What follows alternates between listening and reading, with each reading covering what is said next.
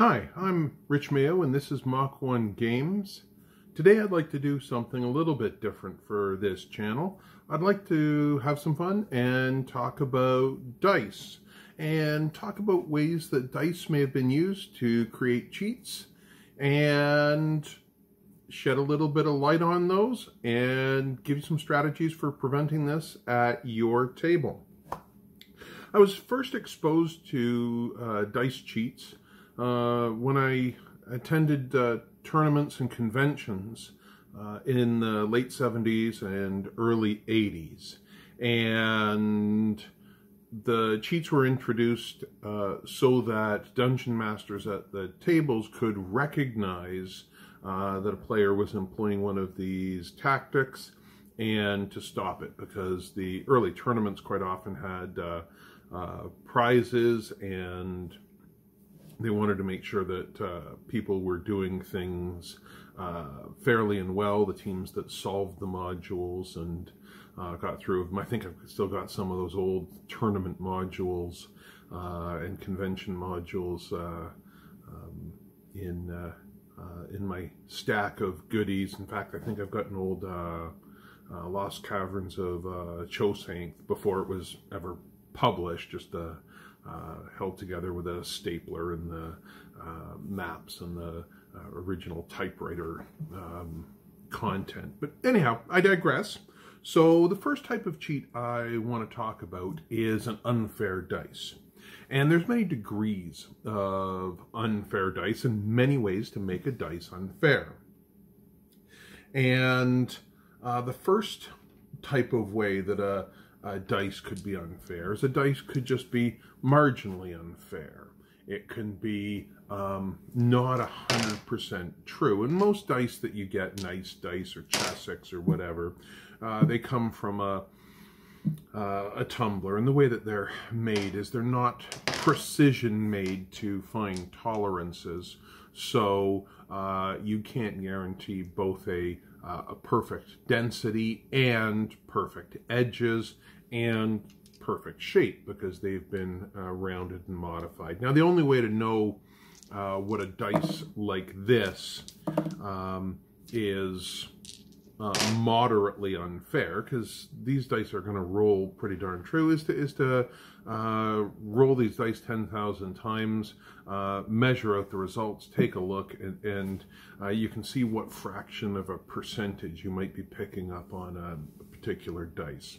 Normally, I don't consider that cheating, and in fact, I love to pick up a new set of dice for each character that I play when I'm a player, just so that I'm not using the same set of dice.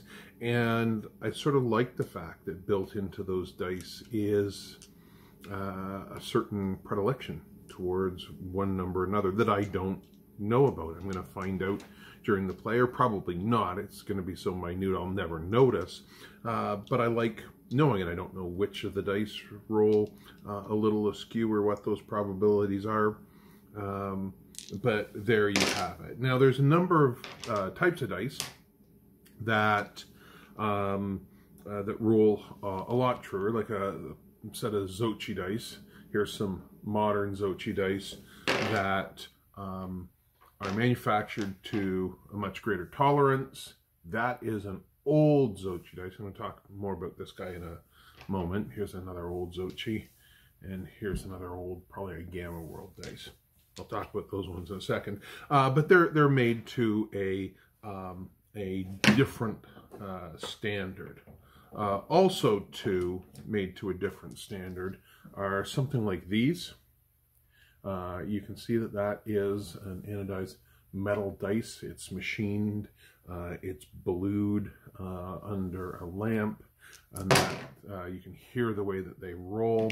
They're very precise because they're machined. They're hundreds and hundreds of dollars more expensive per set than Xochi dice, and they're going to be relatively accurate. They're also going to be large projectile weapons.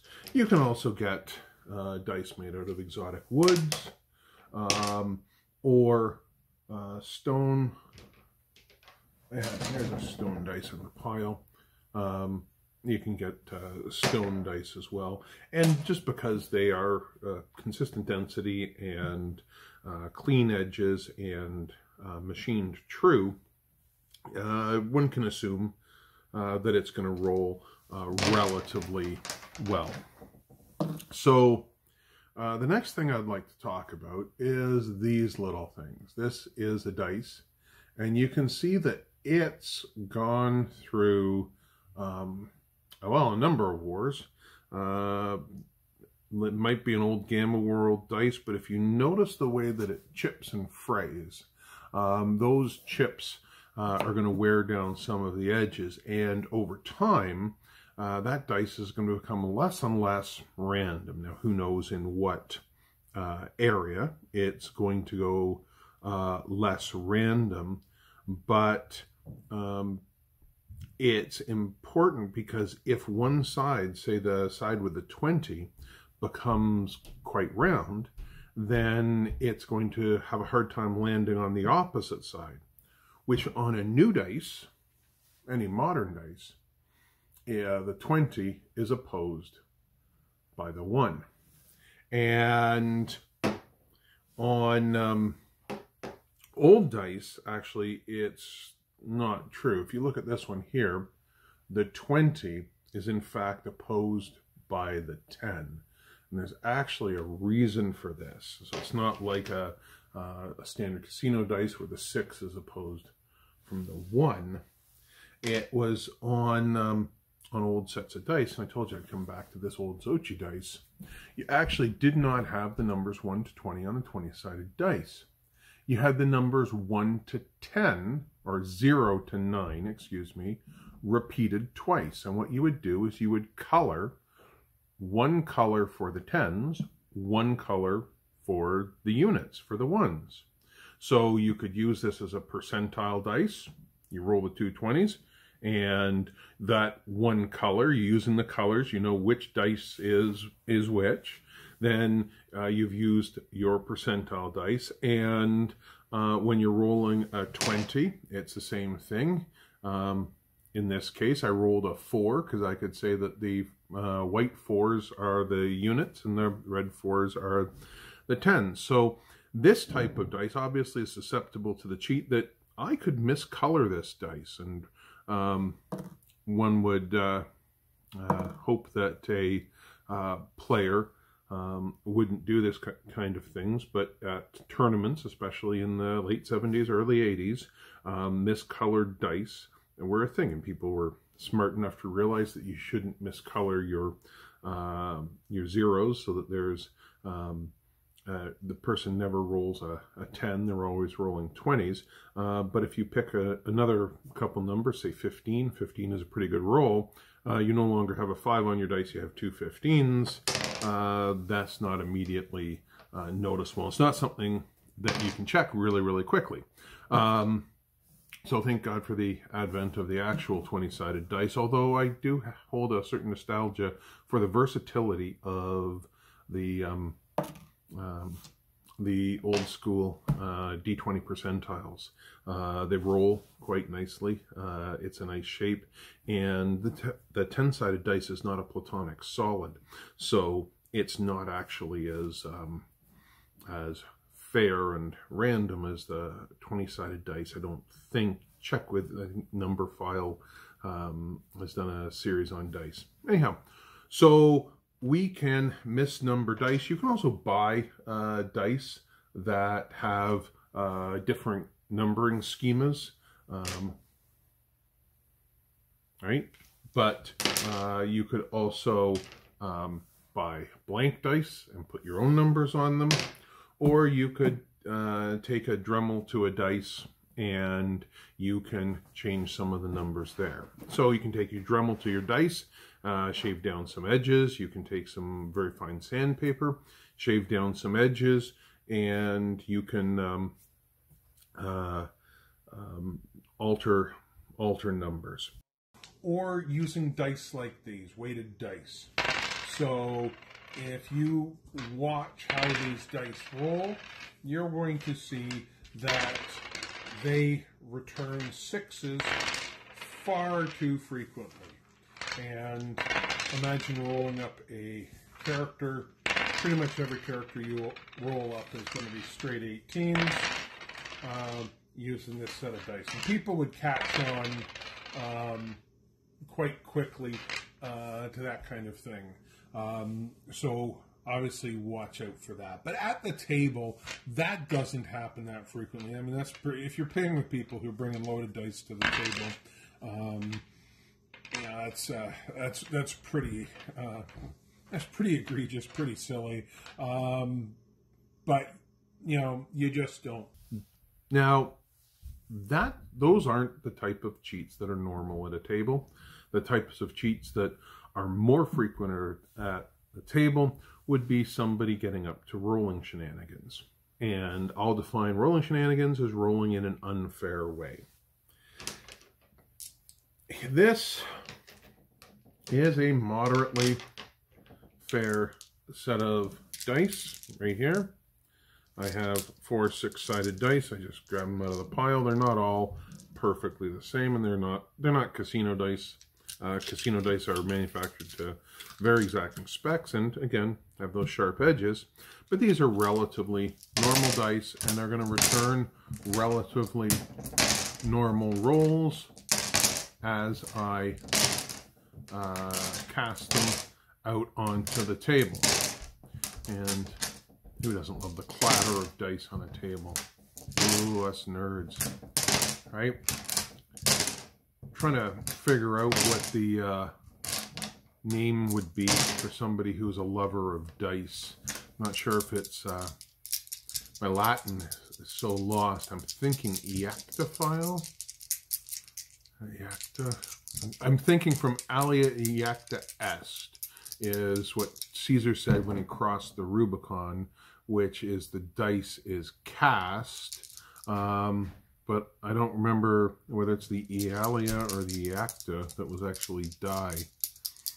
Yeah, I only did a couple of courses of Latin, a couple of courses of Greek, and then let it leave my brain. So it is fully left. Somebody wants to tell me what somebody who loves dice is in the comments. Now you're going to watch me roll some cheats. And there's a nice 14. That one actually wasn't a cheat, but there was another 14. There is a 17. That was definitely a cheat. That was a 17. That was definitely a cheat. That was a 16. That was a cheat. That is a 17. That was a cheat. Now this isn't going to be as much of a cheat. That was a 15. And now I'm showing that I'm not a very practiced cheat. I'm just going to roll a few more times open. Then I'm going to initiate the cheat again. And there is a 16. There is a 16. There is a 16. There is a 17. Now, the 6-sided dice is easier to do this type of cheat with because it's a flat dice and a little bit easier to manipulate. In Las Vegas, they require that you roll the dice out of your hands and it hits a bumper. The bumper is a pyramid bumper, and it ensures that the dice deflects off the end and then bounces back onto the table, and you have a randomized dice. But with 6-sided dice in my hands, I can get up to shenanigans. And here are the shenanigans that I'm getting up to. The first method is to hook the dice. Okay? So what I'm doing is I'm actually hooking this dice. I roll 3, leave this one behind, and then I can shoot the other one across the table. And you see how I launched it all the way across the table, spun it out from my finger, and it's traveled 6 feet away, so I'm going to have to shift to actually even go get it. Actually, I'll grab a different dice. But it still landed on the 6 because it was not actually rolling. It was spinning. I placed it and spun it out. Now, you can employ this technique. Notice I'm picking up the 6 first. And it doesn't look that odd because when you look at my hand as I'm rolling, it makes a normal shape. you don't notice that I've got one of the 4 dice is not moving correctly, and the fact that it is going to travel across the table means that it seems fair. Now this is even a worse cheat. You can see that I have now cupped 2 dice in my hand, and there's a 17.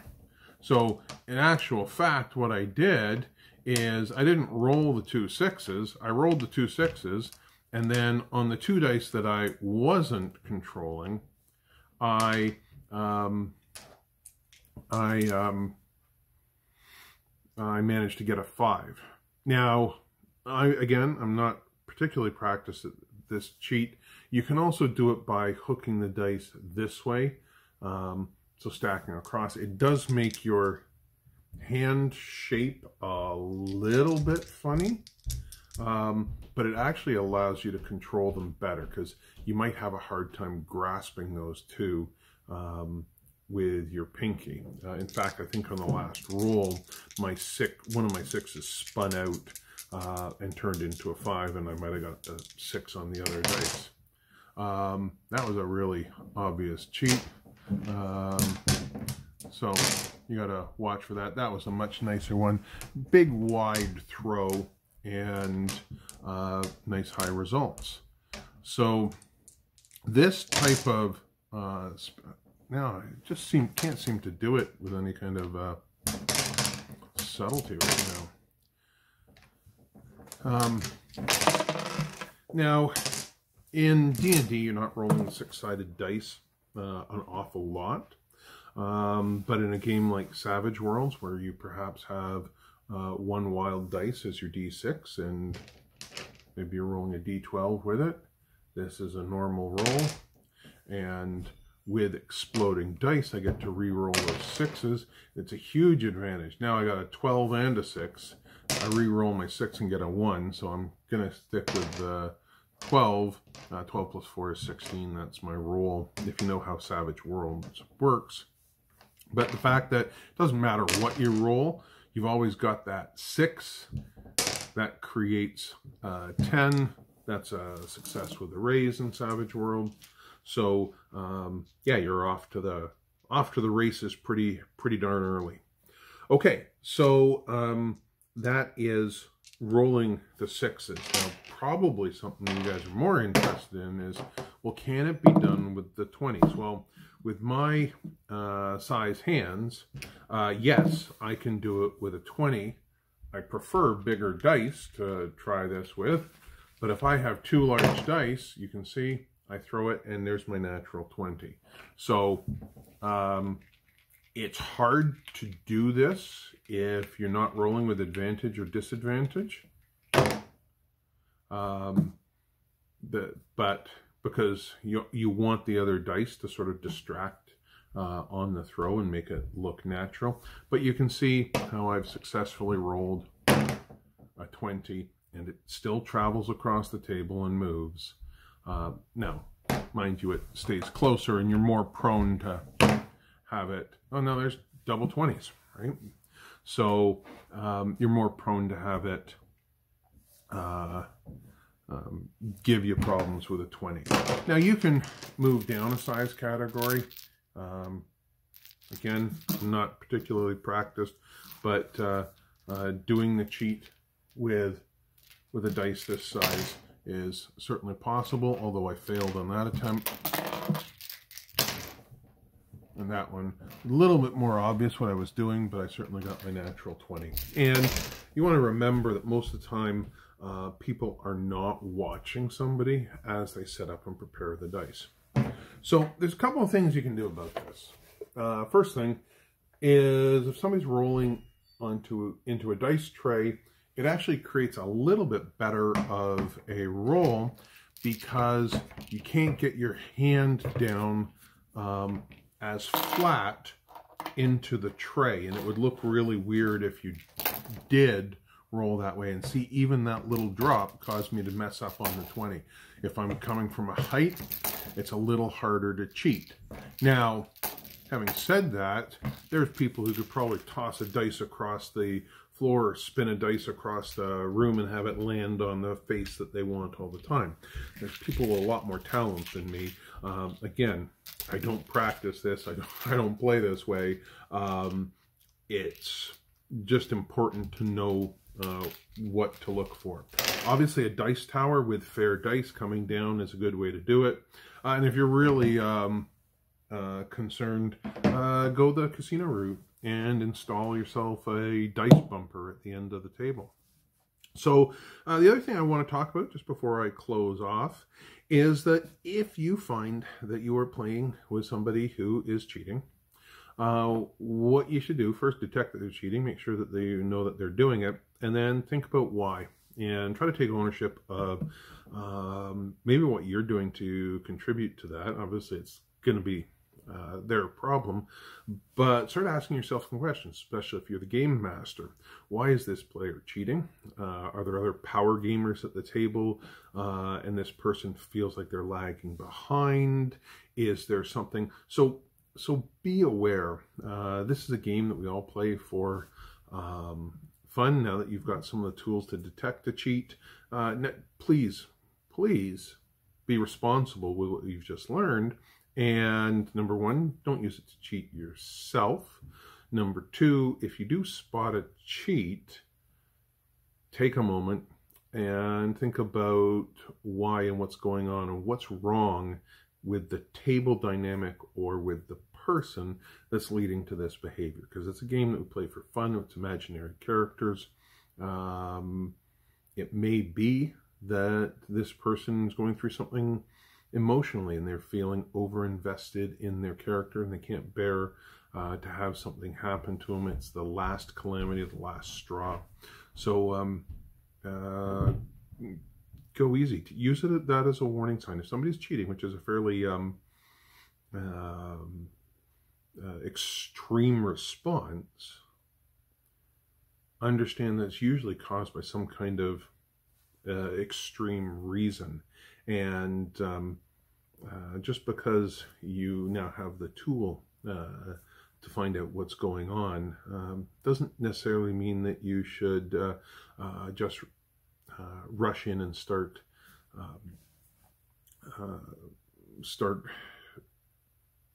causing trouble for this person or confronting them. You may want to, you may know them better.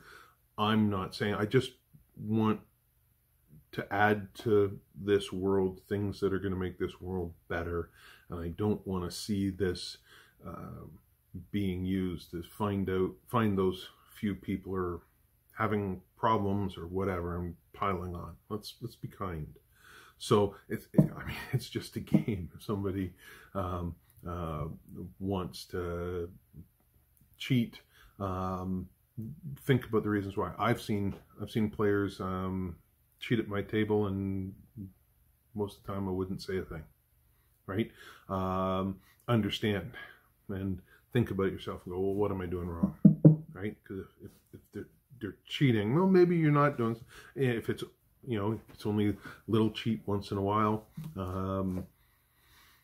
understand what that means. Just take it in perspective. Be a little bit moderate, be a little bit kind, or be a lot kind. We'll be a little bit moderate and be a lot kind. And I'll see you next time with something of the more usual type that I do, all thinky and stuff. All right. Have a great one, and we'll catch you soon.